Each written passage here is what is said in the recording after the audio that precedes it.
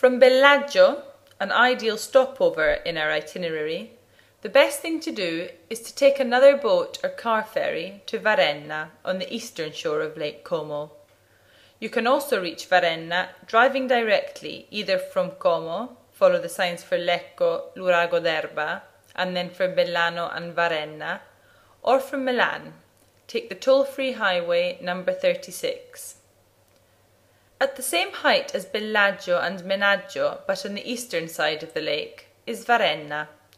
For centuries it was just a small fishing village, but the regular layout of its streets still points to its origins as a Roman castrum.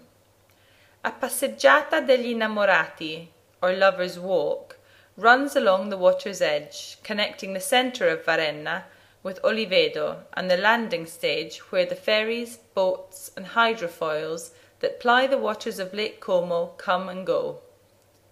The lakeside walk links the various quarters of the village, which, built on an incline, has countless stepped alleys and steep paths that represent a challenge for visitors who are less than fit.